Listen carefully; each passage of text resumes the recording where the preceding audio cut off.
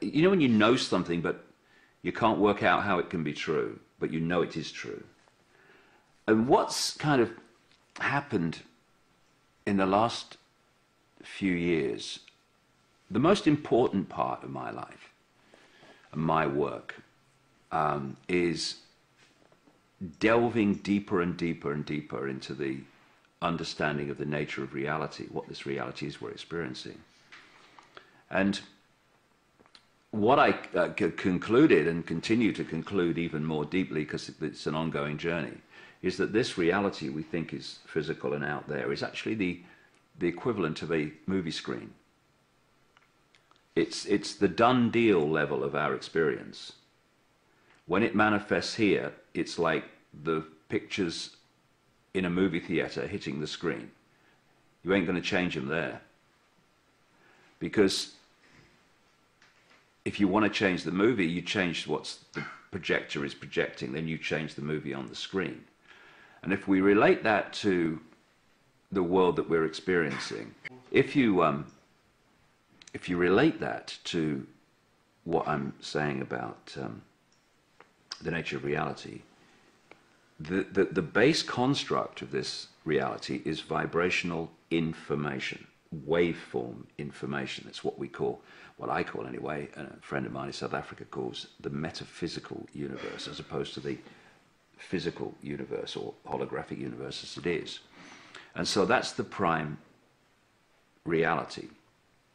And what we do is we tune into that vibrational reality through the five senses. I mean, the ear is the classic. It vibrates sound. It turns the sound into electrical signals, sends it to the brain decodes that into sound. We hear when the sound, when the brain decodes it. We taste when the brain decodes it. And it's all vibrational information, initially becoming electrical information, then digital and holographic information, which is what we call this world, which exists not out there, but in here, like the internet. The World Wide Web exists within the computer and on the screen of the computer, not outside of it. And therefore, the information that we decode from the metaphysical, from the vibrational information construct into the holographic, decides what we experience in this reality. The done deal, the screen. And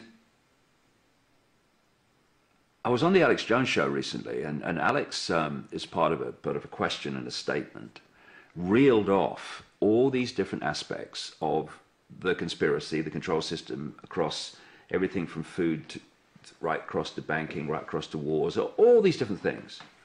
You know, and you know, I said, but you know, do we think that that great mass of different aspects of this conspiracy that's unfolding, that all interrelate to each other and are all time connected to interact and connect with each other? It's like a domino. Yeah, are we really saying that that is orchestrated by men in dark suits sitting around a table deciding their next move? No. So how is it done? And I would suggest it's done like this, because we're dealing, this is a really important area for people to appreciate how things are not like we think they are. And that's to understand that the cutting edge in the public arena of scientific knowledge and the knowledge of reality and physics is not the cutting edge. It's the cutting edge within our human society that we perceive. It's not the cutting edge in the underground projects, and it's certainly not the cutting edge beyond them when you meet the force that is actually ultimately behind the conspiracy on the underground projects. They understand what I'm saying here is the way that reality works. Its basis is a vibrational information construct, like the World Wide Web.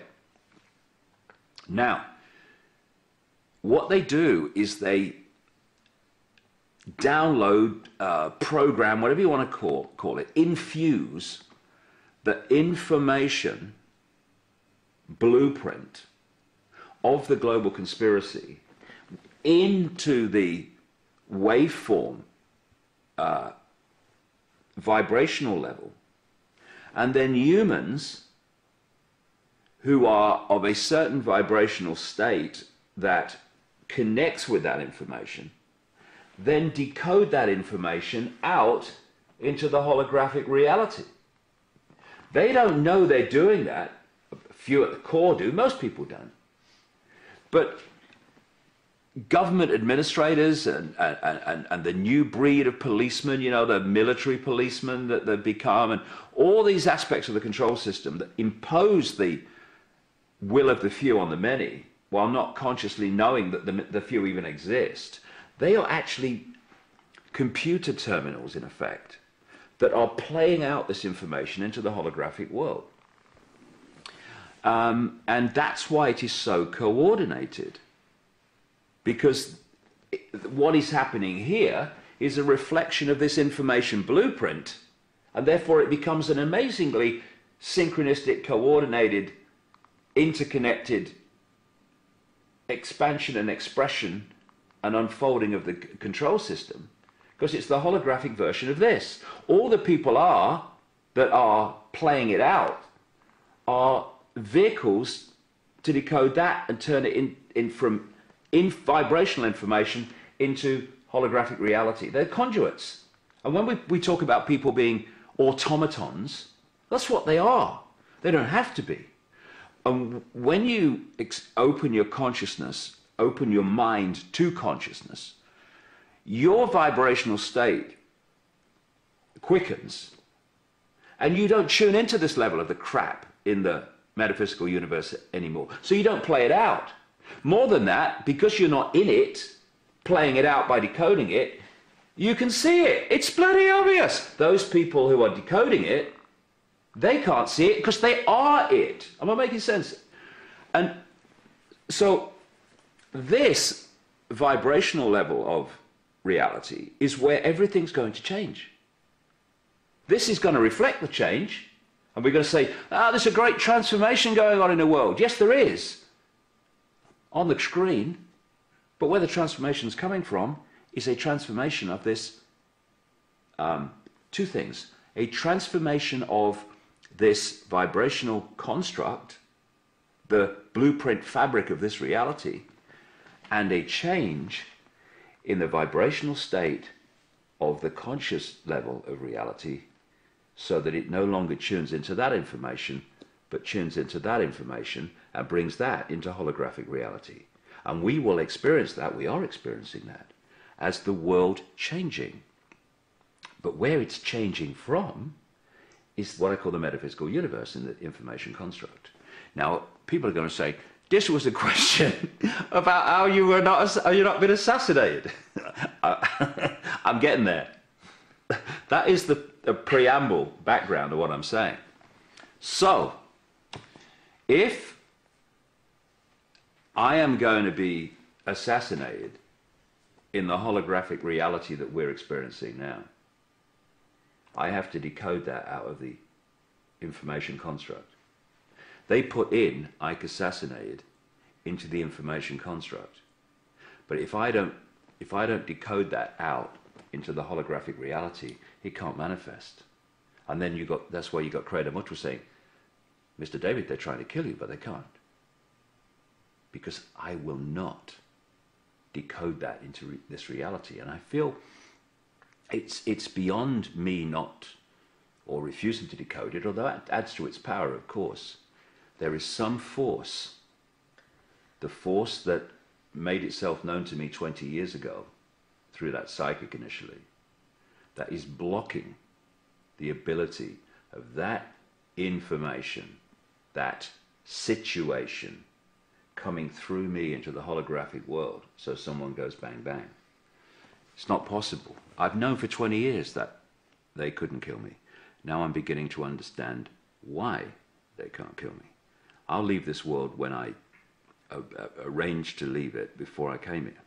And anyone can do that. It's just a case of taking your power back and realizing both where the power lies and also how this process works. because it was interesting. Before I began to understand any of this, I used to, comment from time to time about my experiences in America. I first went there in 1993 to talk at an animal rights conference.